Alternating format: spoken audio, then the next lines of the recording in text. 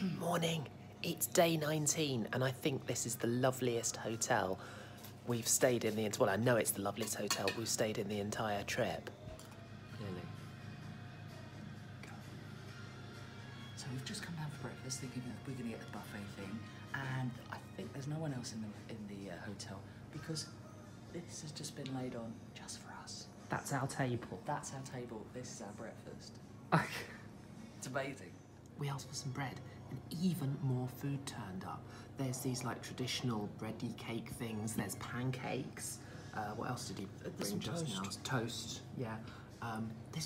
There's more food here than I could eat in like 5-10 breakfasts. This is wonderful. Well, Claire and I are just getting ready to go. We've sorted out the bikes, got the bags on, checked the oil. It's good in both bikes. Done our chains, all our usual morning routines, and we're going to say goodbye to Hermes's Palace. I have to say, I liked it very much indeed. It's a pretty cool hotel, despite the fact that it's kind of bang in the middle of a fairly ordinary-looking town, but it was something special. Thank you.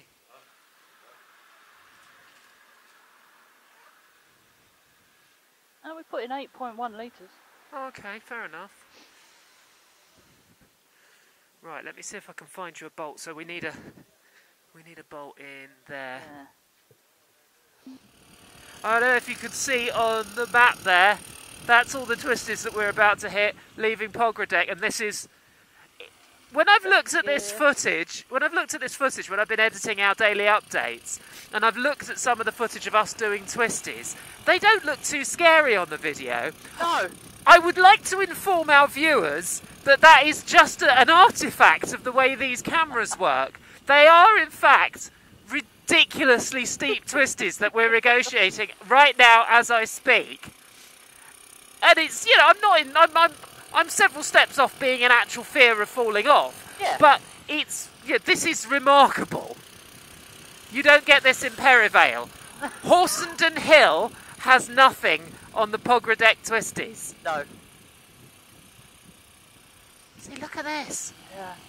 Yeah, we've got a couple of K of this, I think, just to get over the mountains away from the lake. The lake, by the way, at Pogradec, there's this chuffing great big lake, and when we're standing outside the hotel, you would think that you were at the side of a sea. I mean, you would not know that it was a lake because you can't see the other side of it. It's massive. And it's actually, it's not big when you look at the geography of Albania. It's a big lake, but it's not massive.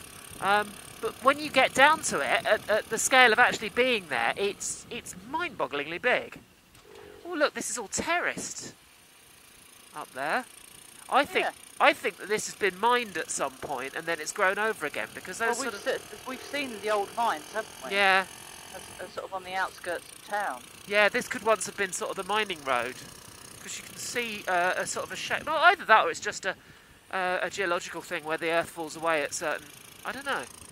Oh, so you can see down there. That's the lake at Pogradec. I'm not going to look there very long because I want to look where I'm going. But I definitely think we're at peak Albania now. I think we are.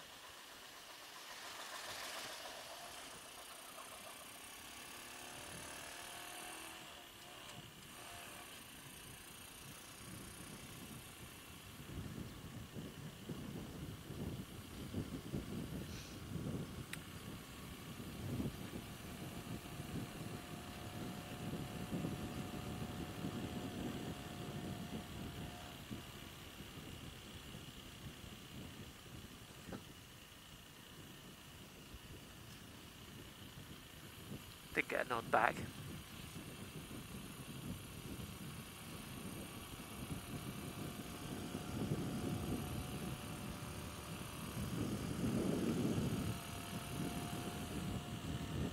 Looks like another hole in the road. Yes, it is. Okay. Ow. Ow.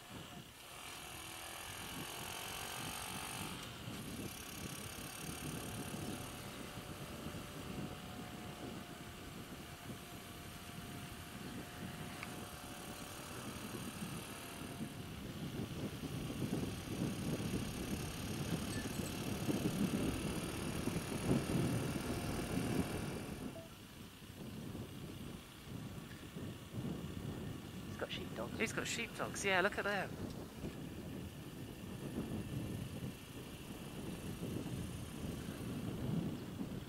Right, get around to the right. Yeah, just carefully on the mud.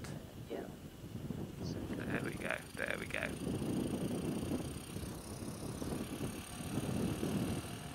I think that looks like a border, Claire. I think it does. There we go. Dogana Customs. We're about to leave Albania, and I'm quite sad. I am quite sad because Albania, you've been good to us, and we love you. Yeah. And Albania, I will now always root for Albania in the Eurovision Song Contest. I will, especially this year's entry. Oh yeah, It's she's a great. belter. Did you see that dress she was wearing? Oh, it was amazing. The rainbow flag. It's just so Yeah. good. Oh, she's great. I love her. All of the shoulders, all of the tattoos. All of the shoulders. Right, should we get in? This line here looks a bit shorter. Yeah. I don't know which line we're supposed to I'm be not in, or really whether we sure. can go straight past as we did in some others. So, yeah, maybe we'll get waved on at some knows? stage. Who knows? But I think we're going to be here for a little while. I think we probably are. I'm gonna. Okay, well we've done Stage the one. Albanian border, stage 1, and now it's stage 2, getting into Greece. We're rather hoping that we're not going to have to get all of our V5 and registration insurance documents out again, because this is now the EU again. But who knows? Borders have been a bit variable, really, haven't they? A little bit, yeah. I think the non-EU ones, they've wanted to see either insurance. Certainly coming into Albania, Yeah. Montenegro, they wanted to see our insurance documents on anything else. Here, they just set for a V5. It may not matter. It may not at So- all. There's a couple of coaches coming in here, and they've got everyone off the coach, and all these guys up here, they've got all their bags out from under the coach, and they're lining them up for the dogs. Yeah, they've got dogs searching trucks and everything. It's a pretty serious lot border. of taxis as well. Lot of taxis. Lot of taxis full of yeah. people.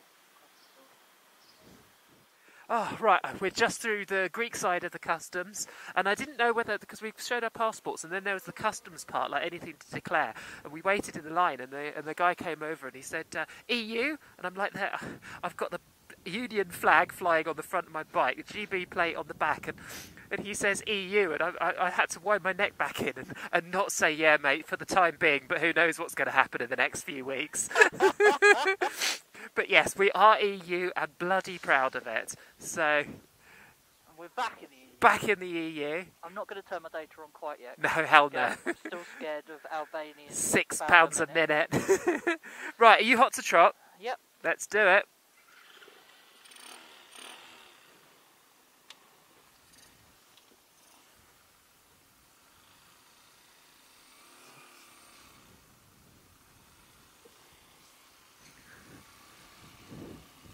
Sketchy surface, Greece. Sketchy surface. But look, the weather's picking up already. I know. I told you, in Greece, the sun always shines. Ripe Kalamata olives everywhere you go. Hummus by the side of the road. Hummus by the litre. Right, how's it going? I have no idea.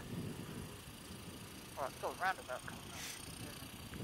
You're going round the roundabout. Yep. Do you know this is my first ever Greek roundabout? Yeah, I think I it have might never be been fine. round a roundabout in Greece before. This actually, yeah, it is a roundabout. I have no idea. Right, we're going left. Okay. Oh, there's a sign for Castoria and Thessalonica already. Oh yeah, perfect. Actually, Greek roads, they're picking up a bit. Look at this. I know.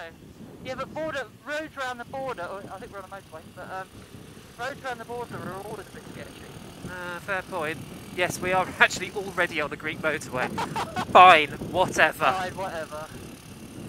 There's a place coming up here called Maniaci. Maniac. We're on another. How peculiar. Greek language scholars, please to explain. Yes. Bears! I didn't know that they had bears in Greece. Families of bears. There's bloody bears everywhere. These places protect us from the bears. Oh, flipping out. Haven't seen No, there have been no bears as yet. What would you prefer, bears or bees? these every time. Why? You can ride through these. fair point. But you can't ride round bees. No, the bees are a lot smaller. If you've got a decent size, definitely. I'd say the bees are less vicious. If you ride into a bear, it's not going to be happy. No, fair point. Let's hope we don't see any Grecian bears. I had no idea that there were Grecian bears. I'm disturbed by this.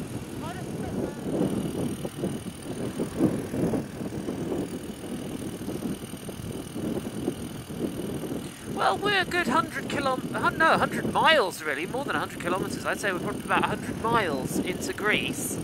And we've been on nice, smooth, 2-lane motorway for all that time. And there's yet to be a motorway service station. Nothing. We managed to find some fuel at literally a real tip-top garage by the side of the road. By turning off the motorway. By turning off the motorway, we didn't really sell anything apart from fuel, maybe long cans of road. And their toilet was No, I don't think it was the worst toilet in Greece. It was our first toilet in Greece, and it was a squat and drop. It was a squat and drop. I went with it. I looked at that and I thought I'll just wee behind the bush somewhere, and that's what I did. I'm sorry, call me a wuss, they're just squat and drops are not for me. I just went with it. I've been many times in China. Yeah. But I'm unimpressed because we've been used to having like roadside service stations like every 5 or 10 miles in Albania.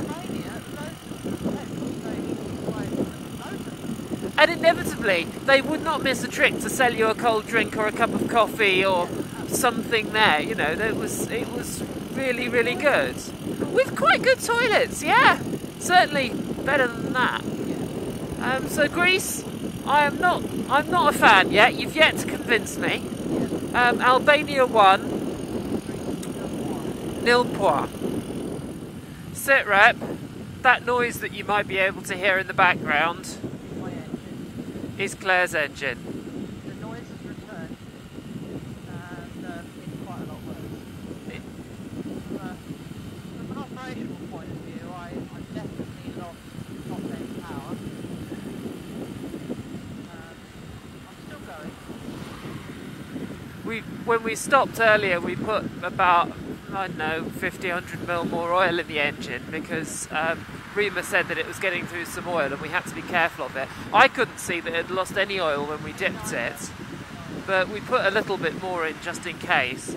The noise only really appears after maybe about half an hour to an hour of riding. And I only get it top end, 30 gears.